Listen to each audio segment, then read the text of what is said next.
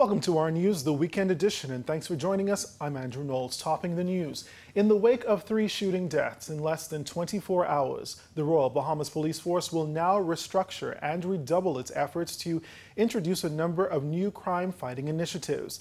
The National Security Minister convened meetings with top brass of the police force on Saturday to review the current policing strategy. National Security Minister Marvin Dames revealed yesterday that there are 268 people currently out on bail and being electronically monitored. Out of that number, 70 are being monitored for homicides, 18 for attempted murders, 102 for armed robberies, and 59 for firearm offenses. The police have informed me that they have done a review of persons out on bail and who are not in compliance with their bail conditions. They have discovered that of the more than 50 persons who are not in compliance of their bail conditions, they have already begun the process of arresting those persons and having their bail revoked. In recent weeks, several people out on bail have been killed. Dames says intel reveals that murders occurred in those hotspot areas of Pinewood Gardens, Kemp Road, Baintown, Yellow Elder, and Carmichael. These areas will now see increased patrols, as well as increased monitoring of CCTV and other technology resources to curtail violent crime. We cannot continue to have unabated persons losing their lives in these communities, no matter who they are and what they're engaged in. As firearms play a significant role in the country's crime challenges, the National Security Minister says from an intelligence perspective, there will be an increased focus on firearm traffickers and bringing them to justice. The force will also take a more aggressive approach in handling drug peddling, the source of many crime problems. Dames also announced the establishment of a National Crime Prevention and a Neighborhood Council, which will be led by Senior Assistant Commissioner Stephen Dean. He insists that police cannot fight crime alone and community involvement is needed. And the establishment of this Crime Watch and Crime Prevention Council will do just that. It will begin this process of mobilizing the community, getting them involved, getting them connected to the police, and working hand in hand with the police and other stakeholders and reducing the high levels of crime in this country. Now, in addition to further enhancements of senior command at the divisional level, government will conduct a review of the police force. This review will determine what is the requisite number of officers at any division, which has not yet been established. I suspect that shortly we will run a pilot program in terms of addressing this issue to determine its level of effectiveness. We will also move to decentralize, once again, the Central Detective Unit. The purpose of decentralization is to have detectives at stations to readily respond to serious matters on a timely basis. From a legislative approach, Dames says government will soon introduce crime prevention bills, specifically for the National Anti-Corruption Agency and the establishment of a National Intelligence Agency. He reiterated that government is committed to stomping out crime and pledged to use all resources at its disposal to ensure all Bahamians are safe. I would like to send a warning out to all of those persons who continue to live a life of crime. Moving forward, we intend to make your life very uncomfortable. We will use every resource at our disposal to ensure that you are made to account for your wrongdoings. This is a promise. Well, Senior Pastor of the Kingdom Summit, Carlos Reed, admits that the country is facing a dangerous problem with the increase in the number of dangerous street gangs. According to Reed, some of these gangs are not only establishing a rivalry with other street gangs, but they are now having inter-gang rivalries, which he believes is leading to the growing murder count. You know, our country is experiencing an epidemic now with this gang war. You know, even where we stand right now, this borderlines a middle ground for two warring sections. of these gangs right now. When we look at what's going on in our country, we need to be able to address this problem from the source of the problem. How do we now bring some of these young men together to be able to talk out their issues and solve some of their problems?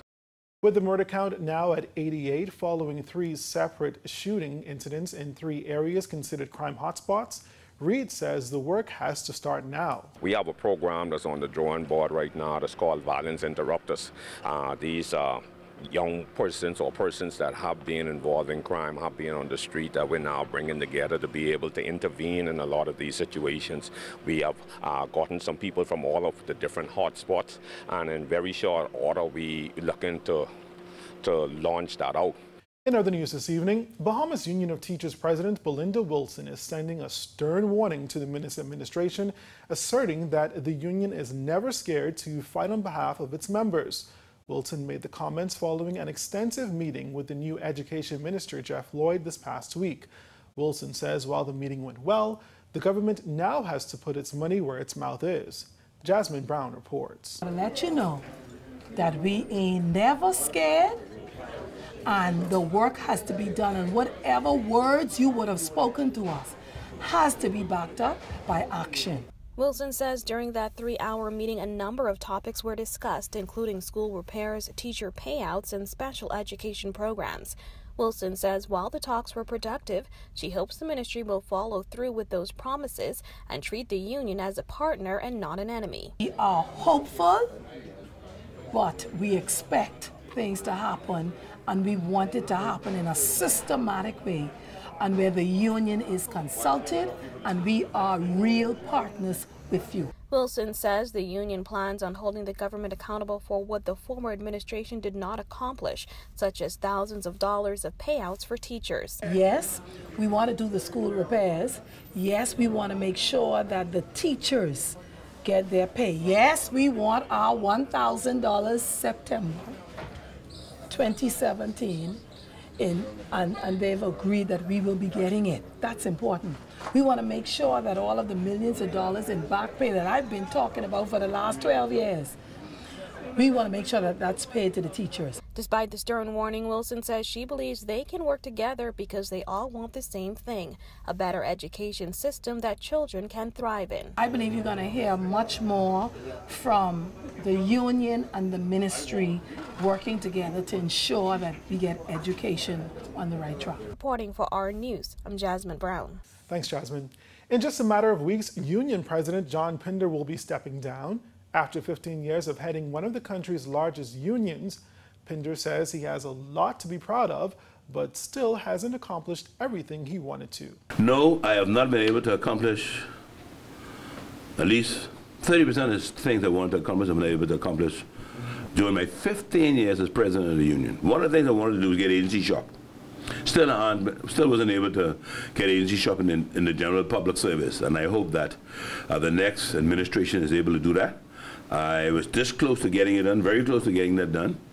But again, there were some challenges. We were trying to, of course, there to be an amendment to the Industrial Relations Act that would speak to once a union gets recognition, it should be able to get agency shop simultaneously. But there's a prejudice policy that says you need 50 plus 1 to get the recognition, but they want to have 60% to get the agency shop, and that's a very prejudiced law in there. Pinder said he is stepping down because it appears he has to give a few more years to the public service to qualify for pension. He said if the right team wins, the Bahamas Public Service Union should still be in good hands. We were trying to do a housing project. I always had in mind for the union to do a housing project. We made several attempts at that, and was not able to get that accomplished. And East Street South property and some property in the northern region, I wanted to expand on them, build a bigger hall, something that would have been on the top cutting edge of technology as relates to be able to host even an international conferences for the trade union movement. Wasn't able to raise the funds to do that. A lot of things is now coming into vision as I'm on my way out. After 15 years of being the president and I only have 21 active years in the public service. I have applied to the former government to bridge those years, make them pensionable, but I have not gotten any response. And so, in my best interest, at age 55, I have to give the government at least 9 more years to get a good pension. I better head back to the public service. Well, since launching number portability earlier this year, the country's newest mobile provider has welcomed thousands of mobile customers to the new network. Our Christina McNeil tells us what else Alive has in store for Bahamians. It's been just 4 months since number portability was launched, allowing customers to keep their mobile number if they decide to change mobile service providers. In that time, Chief Alive Officer Damian Blackburn says more than 5,000 users have taken advantage of the process, and that figure is growing daily despite some challenges early on. The number of challenges we've had to overcome that were different to the first 4 islands that we launched on. It's taken time. Not all the things have been in our control, but I'm delighted to say, you know, we've taken each challenge one after another. We've found an answer, and we're there on those first 3. On Friday, Alive launched on Bimini, welcoming residents on that island to join the network that boasts its data, video, and voice quality. Blackburn tells our news that he's hopeful that by the end of 2017, Alive will be well on its way to delivering service to every island Bahamians live on. And number portability has been a major part of that growth. People being able to move their number that they've loved and cherished for many, many years to Alive, that functionality came on stream right at the end of April, in early May. And we've welcomed over 5,000 people now who've moved their numbers to us. Thank you very much to all those people who've done it. The system works pretty smoothly now. There have been some glitches along the way, and thanks for the patience of the people who experienced some of those glitches. However, Alive is still the new kid on the block. Blackburn notes that the growth seen over the past few months was only possible due to the team of Bahamians who helped to grow the brand from the ground up. No, thank you very much to everybody in the Bahamas who continues to give us an amazing support. Thank you. We're working very hard every day here in the Alive team. Thank you very much to the Alive team who really have taken this challenge on of creating this world-class mobile network operator and a world-class brand that the Bahamas can be very proud of. The Alive brand has been made by Bahamians. Alive is expected to expand to Andros and Exuma next. Reporting for our news, I'm Christina McNeil. Thanks, Christina, and we will take a break here, but still ahead tonight. The quest begins to crowning the next Miss Universe Bahamas. That story and more when our news returns.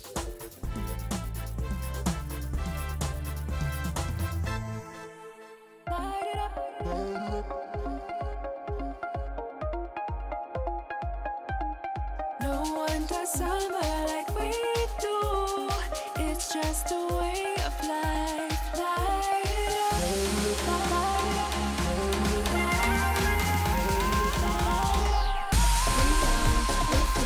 Come close to me.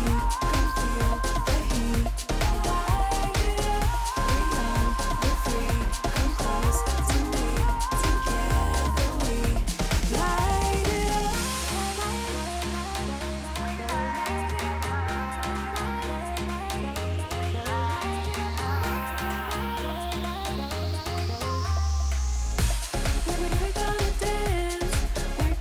Our time is now. We own summer. We are alive. I'm free to live my life, yeah.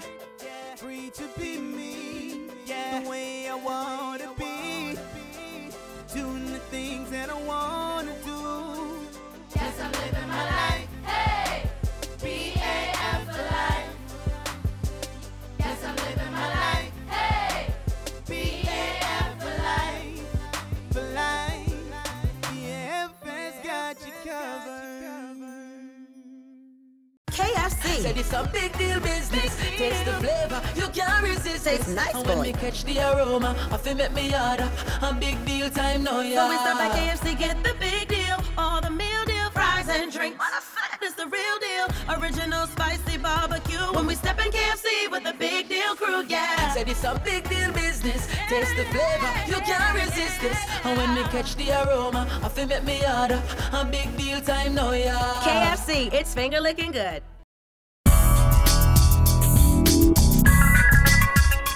Need added moisture on your baby's scalp and skin? Johnson's Baby Oil Gel locks in up to 10 times more moisture than any ordinary lotion. If you're a mommy-to-be, purchase any Johnson & Johnson product and have your baby shower sponsored by Johnson's. $1,500 in gifts and prizes. Johnson & Johnson products distributed by Lowe's Wholesale Drug Agencies Limited.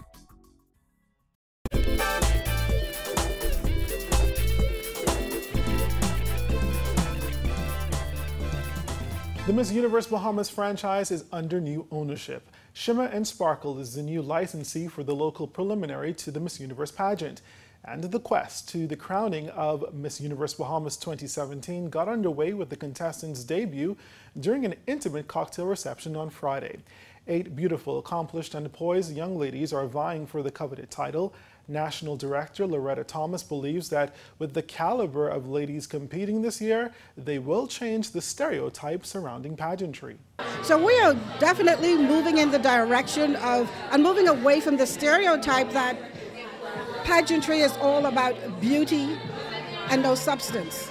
Tonight, if you have the opportunity to witness 8 of these young ladies introduce themselves, you would be proud as a Bahamian, and more so proud as a Bahamian woman, to see what was unveiled this evening. Among this year's contestants are a medical doctor, a 4th-year medical student, a scientist, and an entrepreneur. Thomas says the organization will place heavy emphasis on women empowerment and community involvement. We'll see an organization that is active, and not active only on a pageantry platform, but actively working in the community, actively working with associations like the AIDS Foundation. That's definitely one of our endeavors, the AIDS Foundation. We're also very interested in working with the Women's Crisis Center. That's going to be new for us. So we are happy to get involved in the community. We're happy to bring awareness to women's issues or issues affecting adversely or positively affecting women and children. So you are going to see a very active organization under our new leadership. And with the quality of contestants entered in the competition this year, Thomas promises it will be a spectacular event. And what's going to be a little different is we do not have little or small events leading up to the pageant. It is going to be a grand affair, a spectacular opening with fabulous costumes, which will lead into the swimsuit competition, the evening gown competition, and then the unveiling of our new Miss Universe Bahamas. Miss Universe Bahamas will be held on Saturday, September 16th at the Atlantis Theater on Paradise Island. Tickets for the Grand Affair are priced at $75 and $100 and go on sale this week. You're watching the best in Bahamian news. There is more after the break.